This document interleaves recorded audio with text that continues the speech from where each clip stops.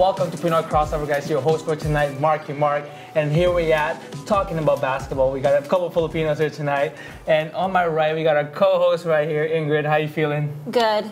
A little bit. I'm all right. Yeah. We're gonna talk about it later. We're gonna release all that. On our left side, we got James here. Hey. We're here because we brought it to talk about the game that just happened, so it's gonna be fun.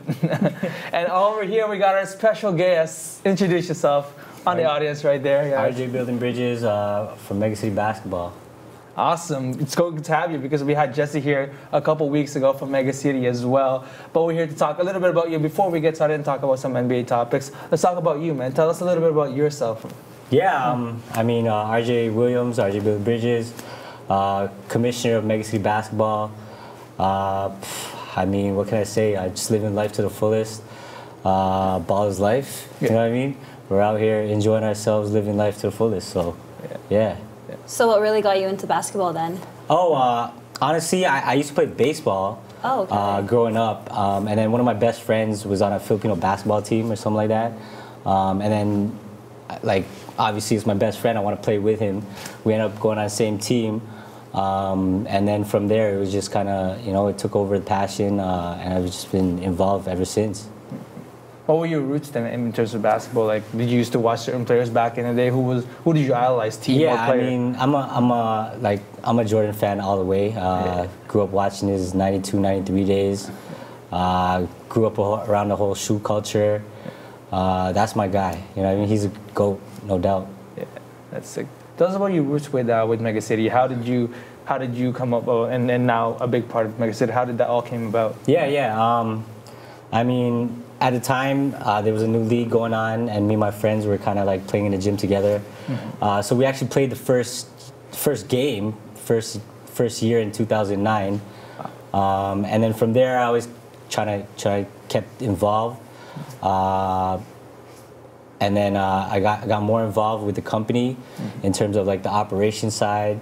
I was actually a ref for a bit. Yeah. And then an opportunity came up where I could get like more influence within the company, and from there I just took my shot, and we're sitting here now with you guys, and what can I say, Yeah. That's amazing. Yeah. Tell us your experience.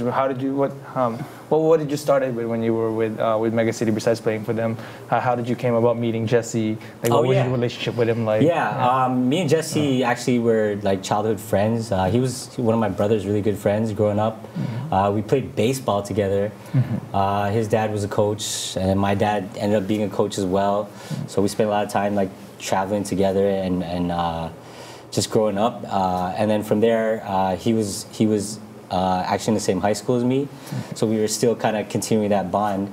And then after high school, he was the guy who started the league back in 2009, and we played, and from there it just grew and grew, and I saw ways I could help and like get more involved, and every chance he just kind of like said, yeah, go ahead, it's a great idea.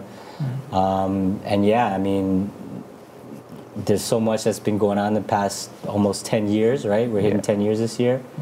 Yeah. It's been great. It's been a blessing. Yeah.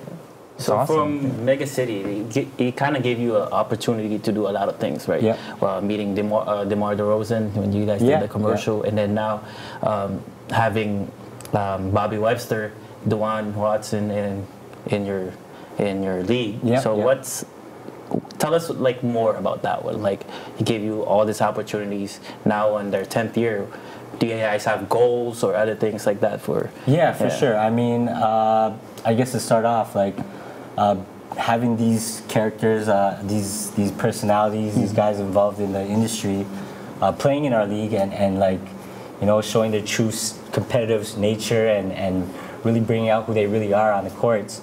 That's just a blessing to observe and be around. These are some really, these are the industry leaders, and they're here involved in our product, involved in our operations, right? So, that's just a blessing itself, having these guys at the gym with us, right? And in terms of meeting DeMar, I haven't really met him, but we were there at the shoot, and I was kind of more operating, making sure the guys were in their situations and stuff like that. But again, just being a part of that whole Raptors We the North campaign, on the back end of it, it's just incredible to be around. I know that when I was a kid, like I didn't have those opportunities, and to see all that kind of stuff and being exposed to it, and then showing like my friends and family that this is what I'm doing, and this is what we're out here like doing with basketball. It inspires me to do more, because like again, like it's not about me anymore. It's the next generation after us that's gonna like really tell our story, right? Yeah. So I mean, everything that balls brought was just a blessing. I can't complain, right? That's awesome.